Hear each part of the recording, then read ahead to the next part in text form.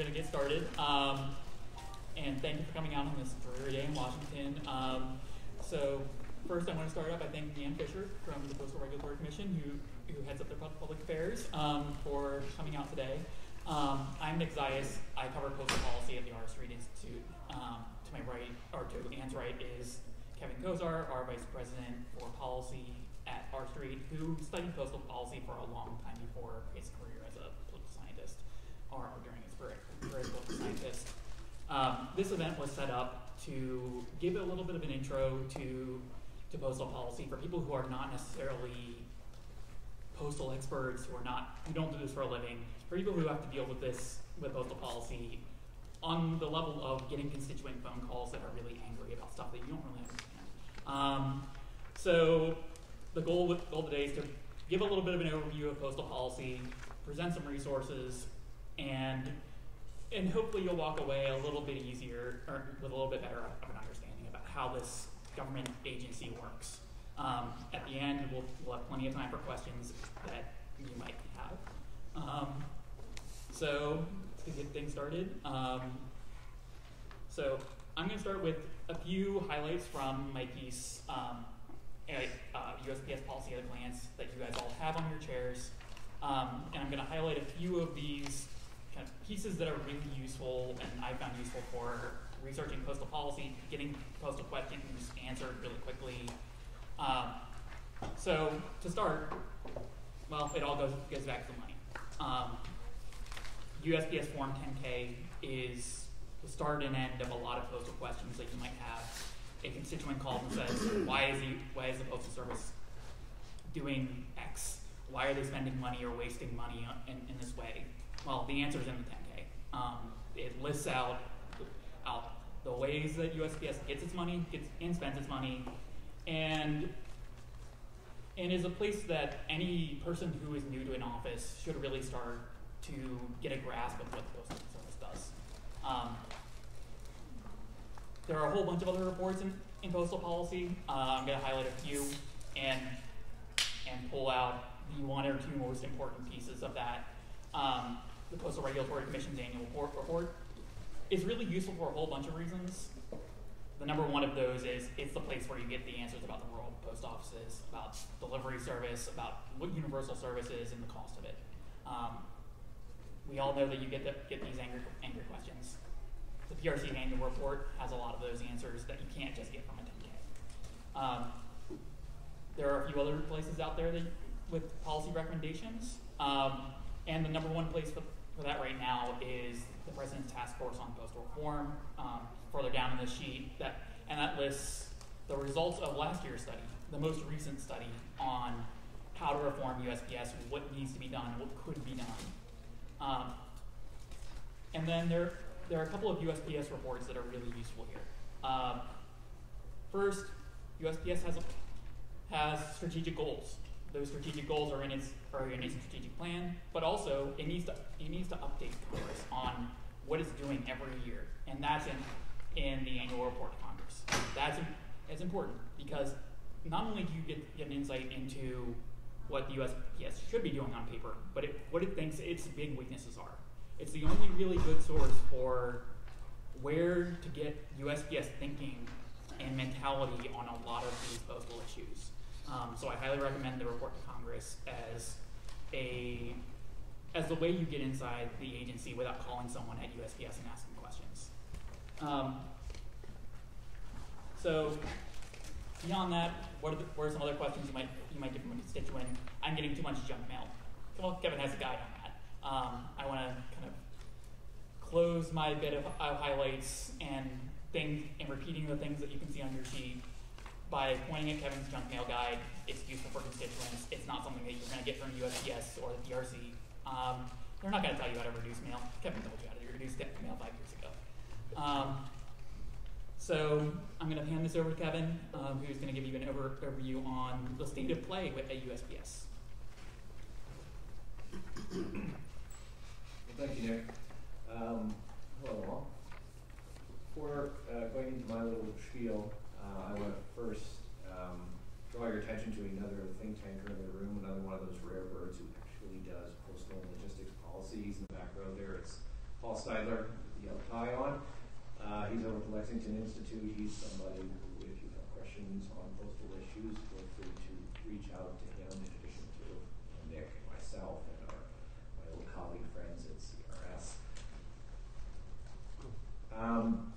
Thank you, Kevin. I worked at Congressional Research Service for more than a decade on postal issues, where I stuck my nose into everything from constituent minutia, like how high do I need to install my curbside mailbox, what are the regulations on that, to big policy issues like the bazillion-dollar pension and health benefits policies. So feel free. America's tax dollars at work trained me for a decade to do postal policy. It's an investment the American people made in me, so please feel free to reach out to me with any questions you may have, no matter how large or how small. Email, tweet them at me, however you like. Now, today I just want to address two topics. The first of which is the Postal Service's very troubled finances. The other is something that you're going to confront every day in your offices, which is postal politics. First, the finances. As the handout on your seat indicates, Postal Service finances are not healthy. They're actually quite bad. USPS was designed as a self-financing entity, which since 1970 it has mostly done. It has gotten by. But presently it has more than $120 billion with a B dollars in debt and unfunded liabilities, and the demand for its services has plunged. Mail volume went down 25% a decade ago, and it shows no sign of coming back. So how exactly is going to pay down those massive obligations, which it's legally required to pay? It's not at all clear. If you're not making profits each year, you don't have money to pay towards obligations to reduce your debt load. This is financial situation of the Postal Service is very bad news for the agency itself, for Congress, and for America.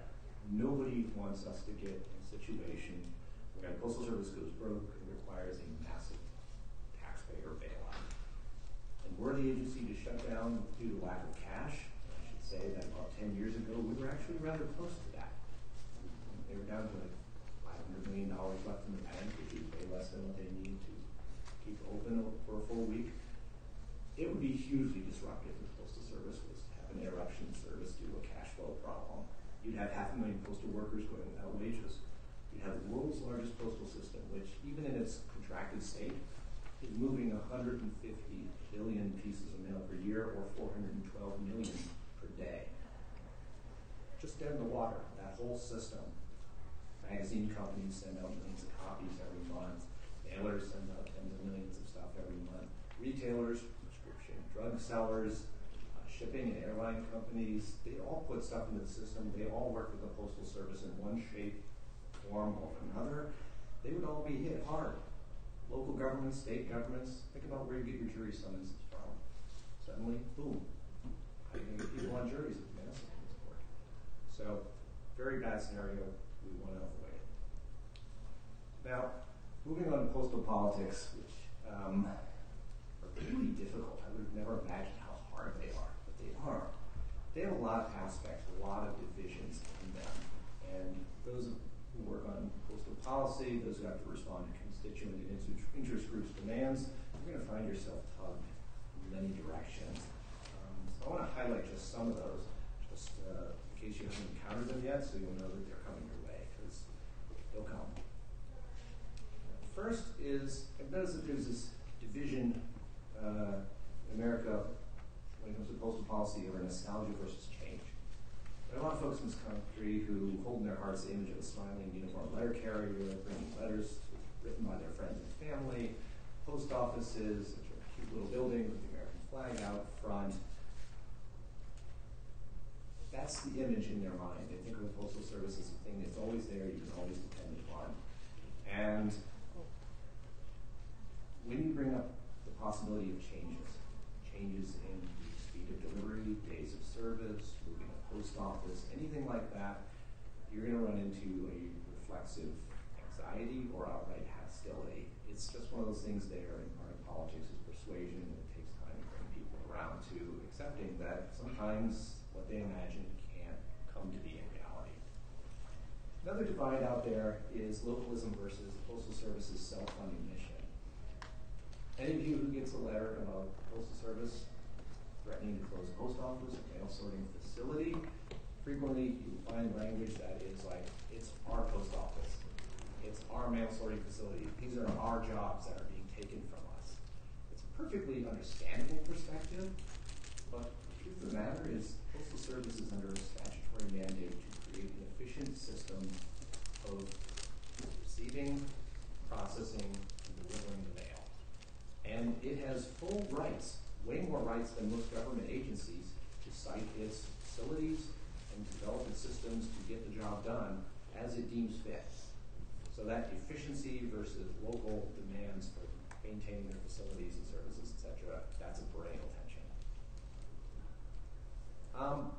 It's another weird divide.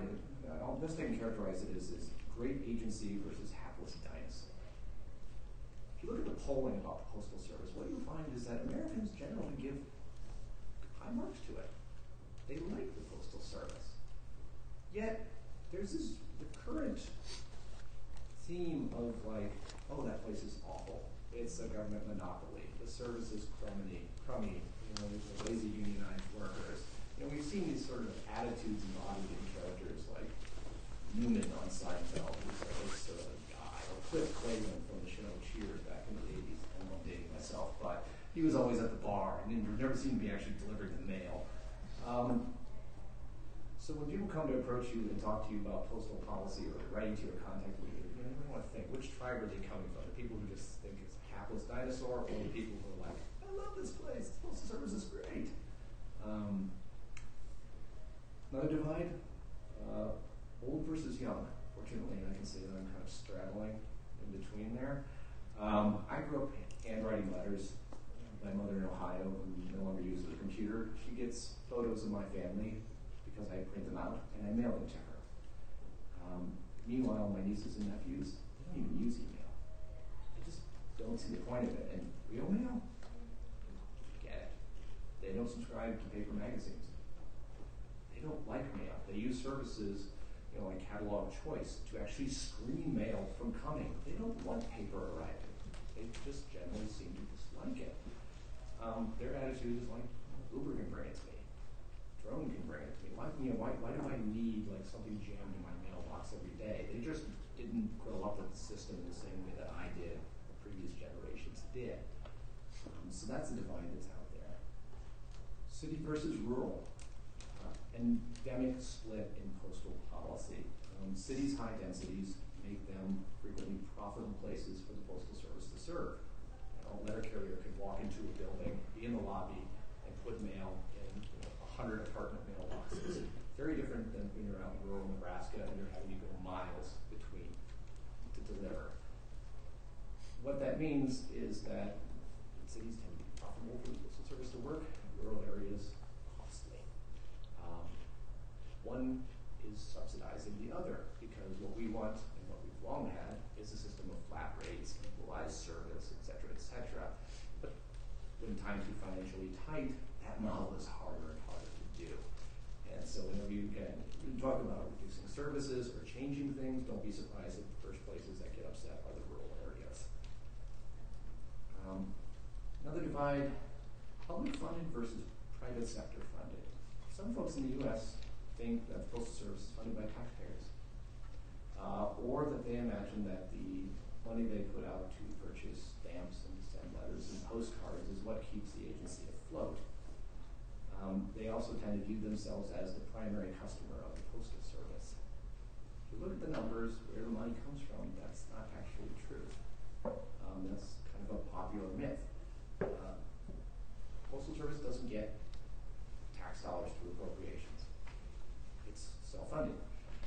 And the great bulk of money that the Postal Service brings in the form of revenues, it comes from not-for-profits, for-profit businesses, and government. Not you or I buying a postcard and dropping it into the mail stream. Finally, a more recent division that has opened up in in postal politics is mail versus parcels. Now, 10 years ago, the Postal Service had a very tiny parcel business. I mean, it was a few $1 billion a year out of their budget, which at that time was $75 billion a year. Small line of business. Not surprising, Postal Service historically was set up as a means of communication, not as a shipping conduit. Mail, communications, written word, that was their primary duty. Well, the recession of 2008 comes along, massive economic calamity, and mail volume went down 25%. Then you had e-commerce come along. Up goes parcels. We're now in a peculiar situation where the Postal Service now has a almost $20 billion a year parcel business. $3 billion to $20 billion. And their revenue is the same, around $70, $75 billion a year. So the character of the Postal Service is shifting from a mail business primarily into much more of a mail and parcel business. Well, that's a change, and it certainly wasn't something that Congress set out and said, you guys should become this. It just happened due to economics. And unsurprisingly, it's creating divisions. Some people think it's wonderful the Postal Service is getting deeper and deeper into parcels. And then there are those who will raise their hand and say, by the way, do you know that there are private shipping companies, private logistics companies, private delivery companies? There are all these other entities out there that have been out there, some for 100 years and some more recent, like Uber Eats and the Amazon version of Uber where they're delivering stuff themselves. How is this fair? How is it fair that a government entity can be competing against the private sector for the parcel business? So there's that division. All of which is to say that postal politics are hyper-pluralistic situation of very sharply competing interests. So to wrap my two comments together, first about finances and politics, we really need fundamental postal reform for the 21st century.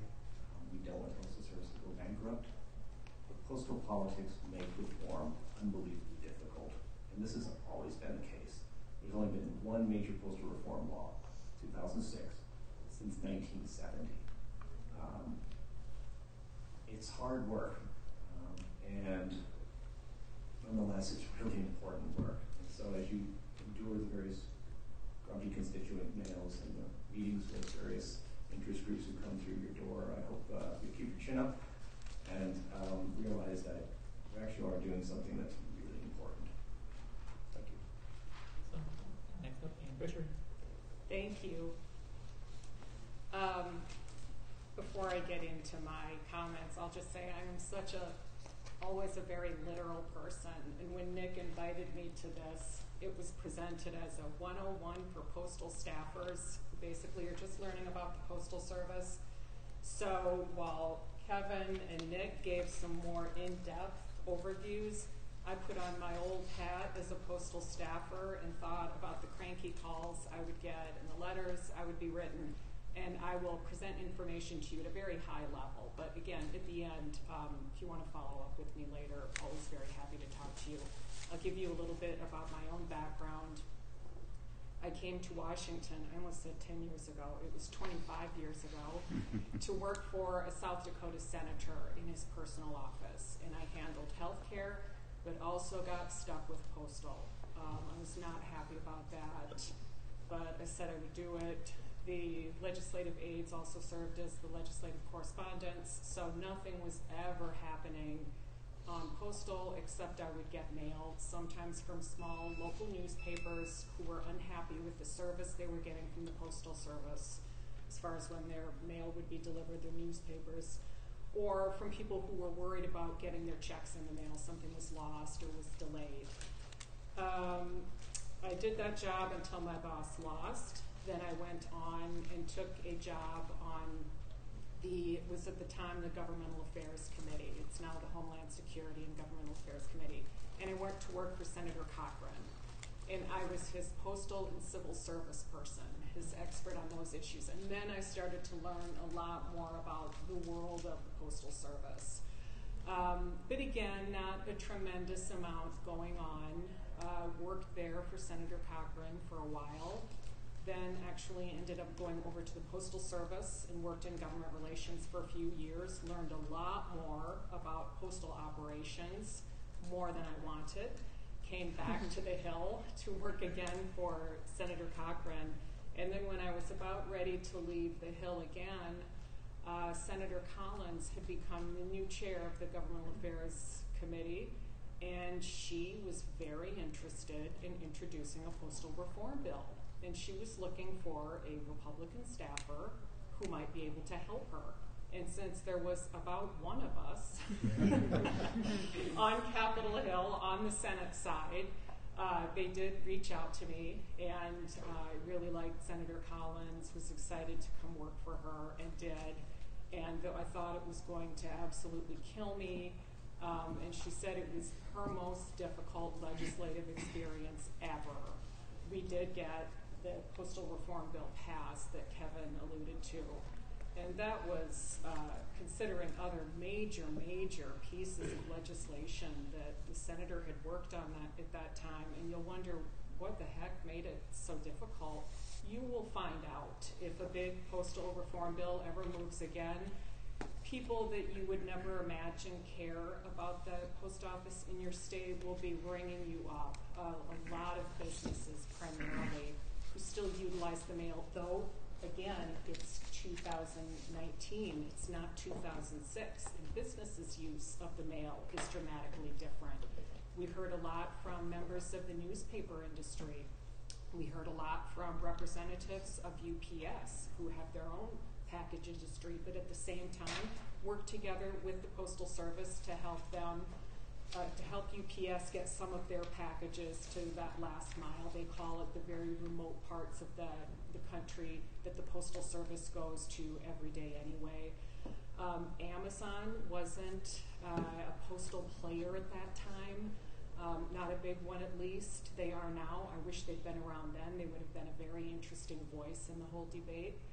But basically you'll hear from a lot of people that you've never heard from before, so it will get much more interesting.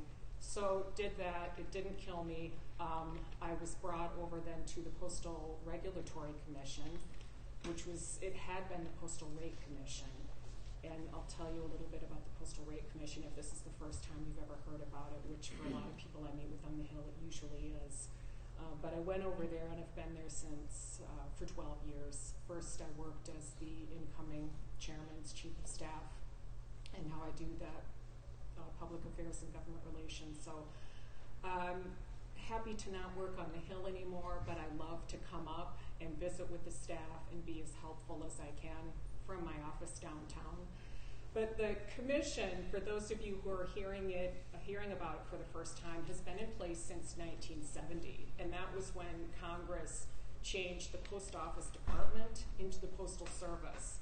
Congress, if you can imagine what a nightmare this would have been, used to approve all the rate increases of the Postal Service.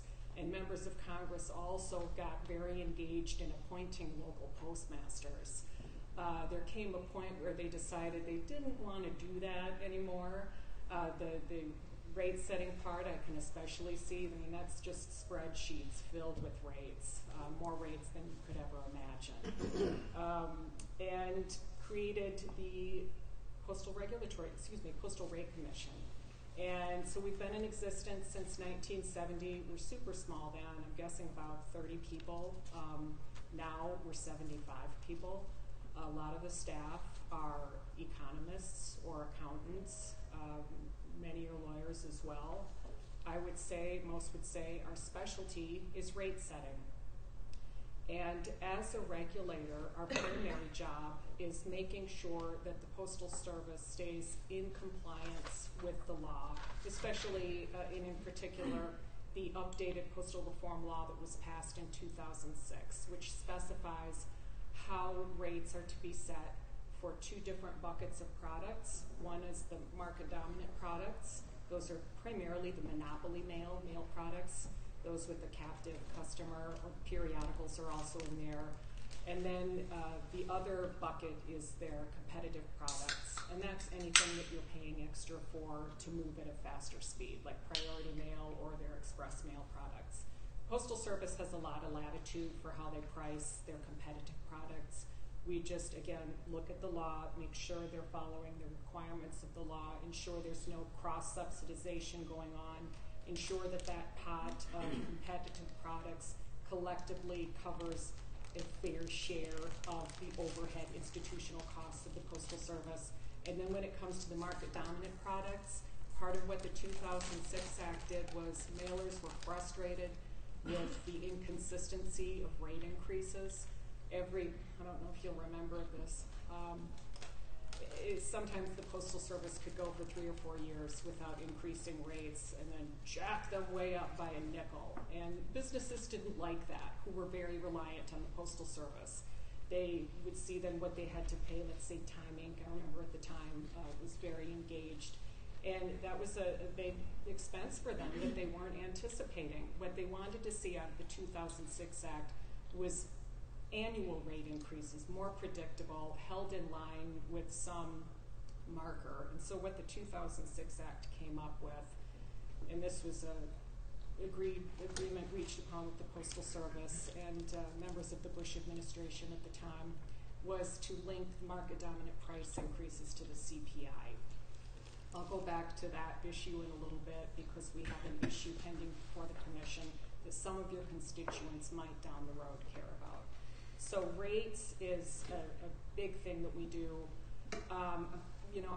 When I put together my remarks, I was thinking about what do we do that you may actually hear from people about. Most of the stuff you'll hear from constituents about will not need to come to the Postal Regulatory Commission. Most of your issues will be,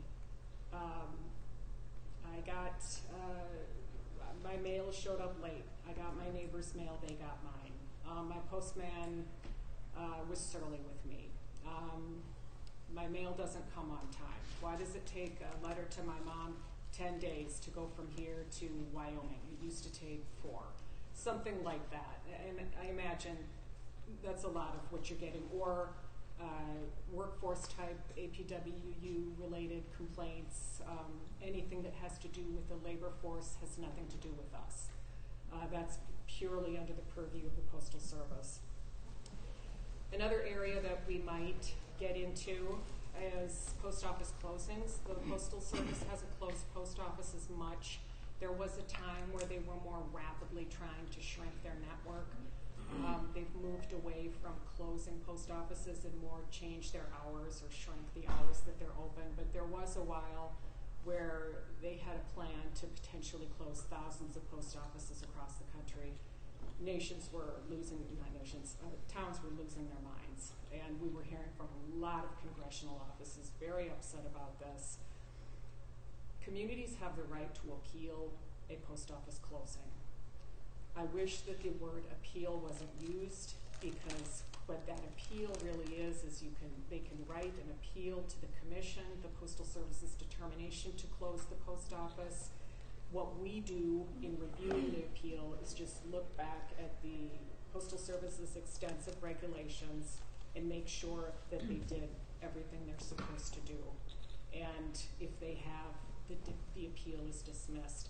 We don't have the authority to overturn a postal decision to close a post office. So it's always bothered me a little bit because I have to deal with the staffer that calls and hopes this appeal might end up in a post office being reopened, but we just revisit and make sure the Postal Service is following the law.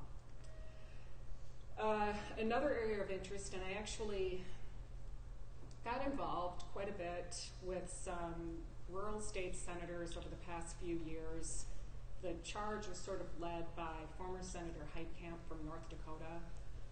She had some members from Montana and Wyoming, Missouri involved.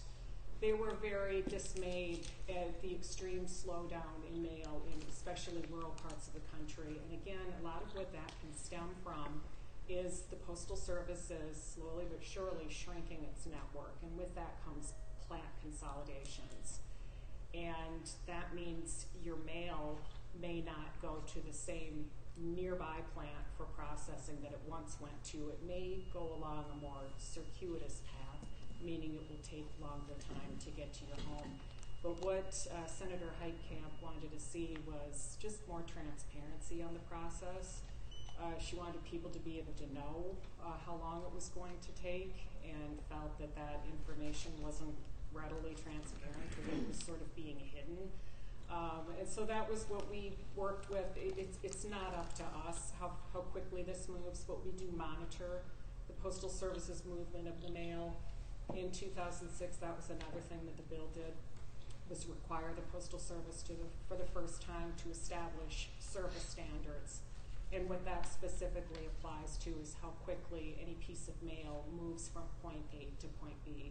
You know, you're paying to get more rapid treatment if it's priority mail or express mail. But the other mail, that has seen a bit of a decline in how rapidly it's moving. And we work with the Postal Service on improving their methods for tracking the movement of the mail, and we issue reports on how well they're doing in meeting their service goals for the different areas of mail. Let's see. The issue I was going to bring up that's currently pending is, in 2006, when we passed the law, we created a new way to calculate rates for market-dominant products. And we placed them all in different baskets according to mail class type, but all subject to a CPI cap. And so right now, the Postal Service has the authority, and they do it annually, to increase rates for the different classes of market-dominant mail, on average, no more than for each class, CPI. Well, the law required that 10 years after enactment, we look at that whole system for how rates are calculated for market-dominant mail, determine, is this working the way that Congress intended the rate system to work, or is it not? The Commission determined that taking into account all these different factors and objectives, no, at base, it was not working the way Congress intended. Personally, it's not a surprise. It's 10 years later. The economy has changed dramatically. So the Commission has the job of recommending a new rate setting system, taking a lot of input from the community at large, primarily mailers, users, big users of the mail, competitors. The commissioners, there are 5 of them, political appointees.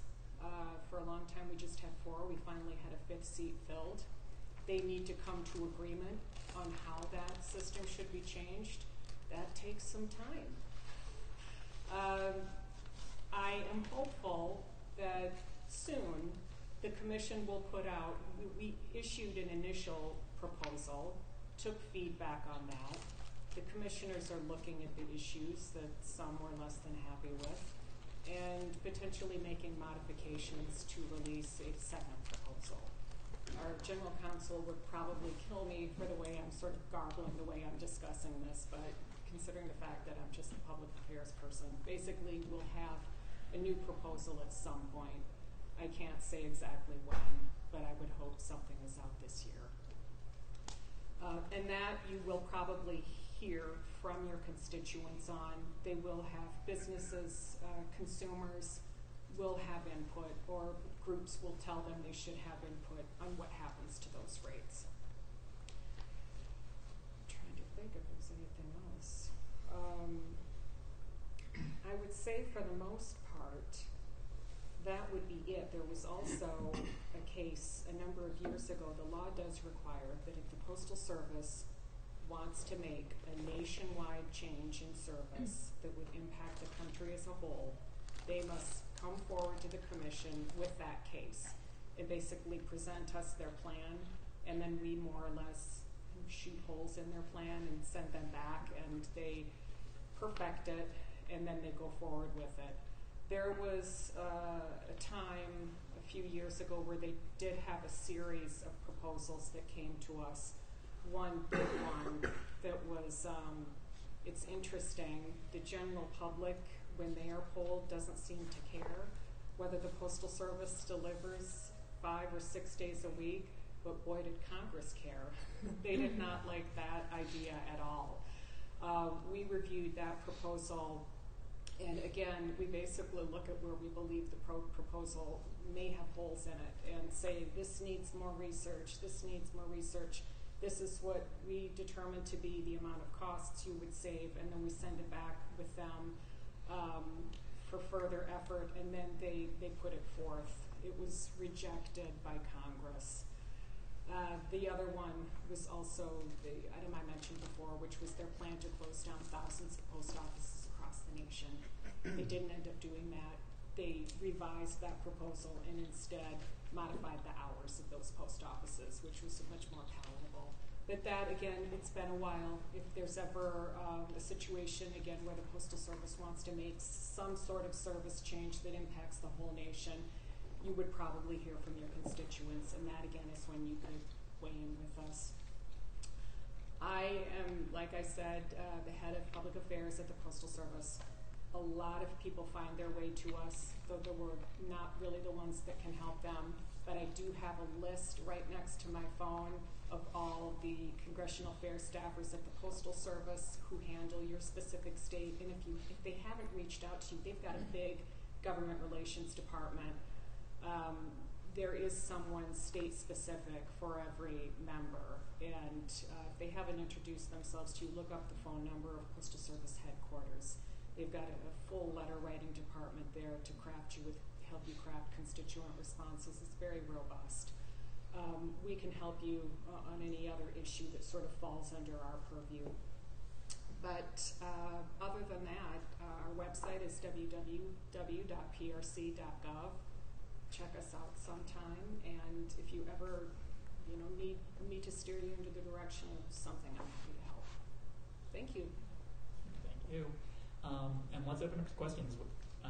Anything anything that's been weighing on your mind? Yep. Okay, well, I'll start and ask, for the benefit of any staffers who have not yet gotten a courtesy call from a representative of a postal union or a nonprofit mailer, can you just give a little introduction to the landscape and what the kind of things that they care about? I mean, if you were like having a cup of coffee with one of the staffers here and they said, I got 5 minutes, can you prep me on, or 1 minute, can you prep me on, this group's going to come and call and I got to meet with them. Oh, sure. Yeah, so there are 4 major postal unions,